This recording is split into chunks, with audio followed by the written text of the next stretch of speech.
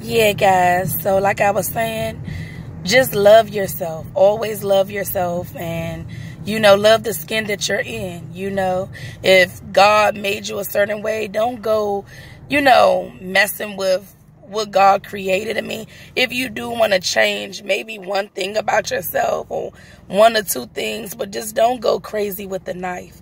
I would never tell nobody not, to get lipo, not to fix something that you feeling insecure about, but fix it because you don't like it. Don't try to go and press it on man, ladies. Don't, love yourself. If you feeling a certain type of way about it and you not feeling happy about like your chest being flat or your butt being flat, then get it fixed for your own self. But don't go getting it fixed for somebody else to like, love you or really like you. Get it fixed because you having insecurities about that.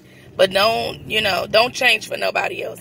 Only change for yourself. And just know that we all are beautiful, We all are beautiful. You don't have to go messing with your body to try to impress a man or anything or anything like that. In the same way with men, don't try to go get lipo to impress a female. If you want to change it because you want to change it, then you go do that. But don't go, changing your body just for someone else to love you. Always love yourself, no matter how you look. Always love yourself, God, remember that God ain't never make no mistakes. He created all of us, and all of us are beautiful just the way that we are.